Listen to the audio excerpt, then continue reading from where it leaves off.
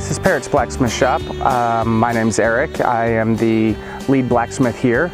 And you come in here to see our wares that we make, handcrafted steel items, and sometimes you get to see us working on some of those items a little bit. Blacksmithing is an art that goes back to when man first discovered iron.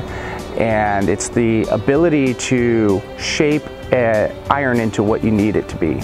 Many people actually get it confused with the guys that did horseshoeing. So the blacksmith was, if you would think, more like a hardware store.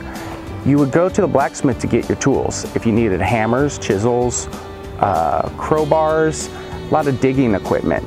But also, as the town was growing, you would have your common hardware, and all that was having to be made by the blacksmith because that was the hardware store in the old days. What we have a lot of now is more of modern things people would need to be buying, but we also have a lot of unique crafted designs.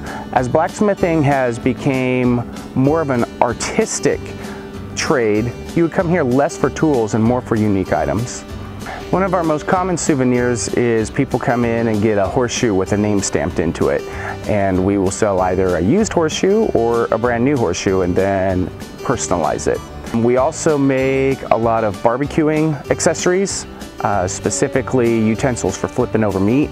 We have the fire pokers, we've got the triangle bells, which is a very common souvenir, and then lots of little things, little creative things that if they sell, we keep making them.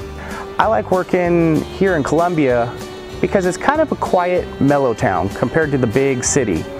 And what I find interesting growing up here is many people come here and they think they're stepping into the Old West, while for us, this is our everyday life. Even though it is older buildings, older town, this is modern day living for us. Our hours do differ. Normally they're 10 to 5, 7 days a week in the summer. And in the winter, we generally will close on Monday and Tuesday, but still be open 10 to 5. I would hope that you can come visit Columbia sometime, and if you do, drop in the blacksmith shop, see a lot of our wares that we make, hand-forged items, and you may even see us actually forging and making the items at that time.